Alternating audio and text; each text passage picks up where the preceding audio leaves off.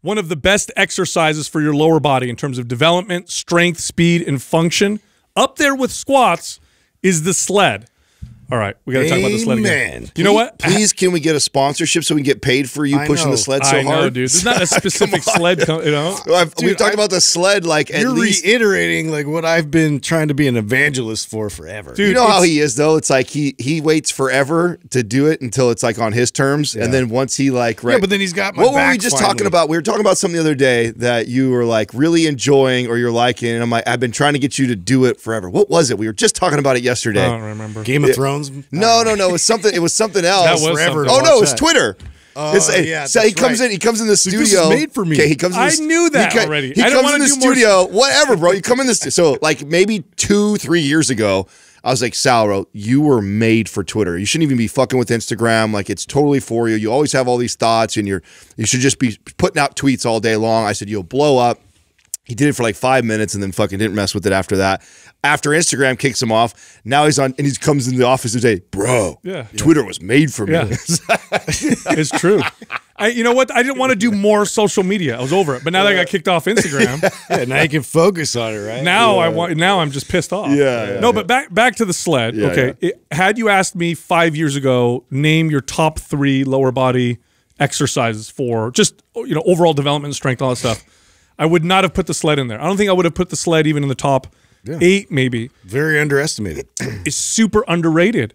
But now, for sure, it's up there. And it's up there for a few different reasons. One, it does build a lot of muscle and strength. It's a great hypertrophy exercise.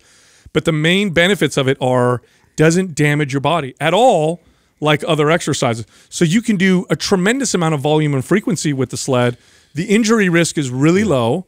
The damage and soreness, issues are really low. So it's like right now what I'm experiencing is the more I push the sled, the more fit and strong and muscular my legs get. It's so complementary to all the other compound lifts. And, like you said, building up the volume and the work capacity, so for athletes, that was like my go-to is to get their legs strong and then also have them on their forefoot. Instead of always, back on their heels for squats. So, building that foot strength, there's lots of benefits that, you don't really realize from it. Well, do you think why that is because there's not a lot of things that you can do for your legs that take out the eccentric portion of the exercise? 100%. And so you're not doing as much, but you can load it like really heavy. So similar to like Olympic lifting, right? Yes. So that's about the only thing. Except Olympic lifts are so technical. Right. Yeah, Olympic lifts. Maybe that's what it is. So what a great way to draw maybe like an example for the audience, like why the sled is so awesome is you get similar type of benefits in Olympic lifting, but it's extremely technical. I can teach a 80-year-old lady to push a sled. Yes. So she can get some of those benefits that some advanced athletes can get from Olympic lifting, she can now get with the sled. You need minimal mobility for a sled in comparison to other very effective lower body exercises. Like it's very natural as far as teaching, right? Very easy to teach. If I train a kid who's never worked out before or somebody who's got issues with mobility, we can usually do some form of the sled. It's split stance, so it's very natural for athletics. And I would have never guessed the muscle development would have been so incredible because of the lack of the negative. Now, it is true that the negative portion of exercises is one of the most effective, muscle building aspects of a rep. However, if you add lots of volume and frequency, which you can do when you don't have the negative, right? Without the negative portion and the safety of an exercise like a sled, you could do it more often and more frequent. So I literally can push the sled for 4 sets, 3 days a week, and I don't feel anything on my joints in my body like I would if I did any other lower body exercise, but I still get like this great muscle building and strength effect from it. I can't believe I underrated it for so long. It's definitely up there. So yeah, you this whole time, and the problem, Justin, is that you, for me at least, was that you sold it so much as a functional exercise, which is very true. And for hypertrophy-minded people like me, which I tend to be also, it makes me kind of discredit a little bit. Like, okay, I like the function aspect, but... Well, that was the main focus of, I think, when when you see it in the gym, like only like your functional athletic type, coaches and athletes in the gym were actually using it. So yeah, there's so much more it translates so much more to other avenues like hypertrophy and other pursuits that I think you're going to see a lot more people trying to figure out how to incorporate in their program. Yeah, and side effect, by the way, you push the sled, your calves grow a little bit too. Yeah. Not very many lower body exercises will do that. Yeah. It was one of the it's one of the things that I did to keep my volume up on my legs. So men's physique, there's no benefit to me getting like massive legs, but I cared personally about keeping my leg size because it was something that I was working on for so long.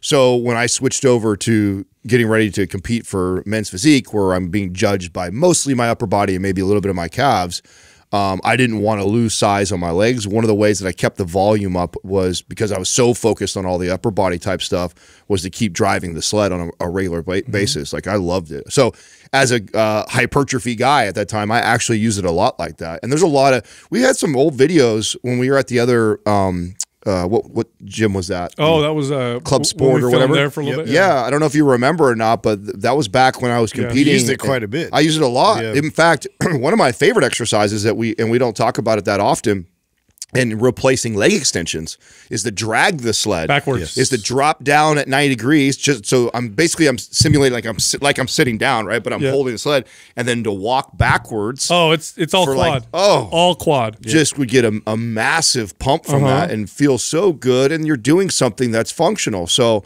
yeah, I love doing this, and Justin really got me doing it into the sled side drags and things like that, which I needed to do more of those, like doing it like karaoke style to the side.